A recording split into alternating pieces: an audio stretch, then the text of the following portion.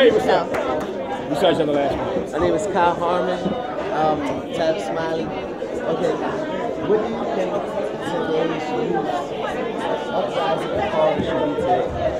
What should today's youth, what should their calling be today? Good question.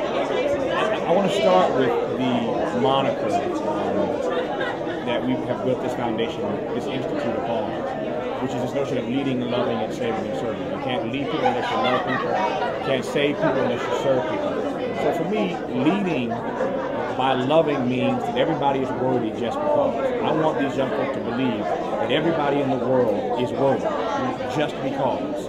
And then the notion of service, for me, means that you can be great by serving people. Dr. King put it this way: any of us can be great because any of us can serve.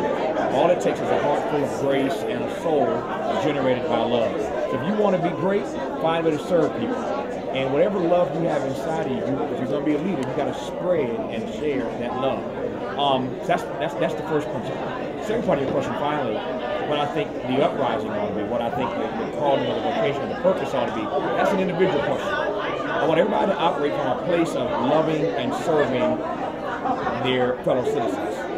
Whatever your gift, your specific calling, your vocation is, whatever gets you going, whatever causes you to uprise, I'm okay with that. That answer is different for all of us. But it's got to be, whatever your uprising is, whatever that thing is that gets your goat, that gets you angry, that makes you want to do something about it.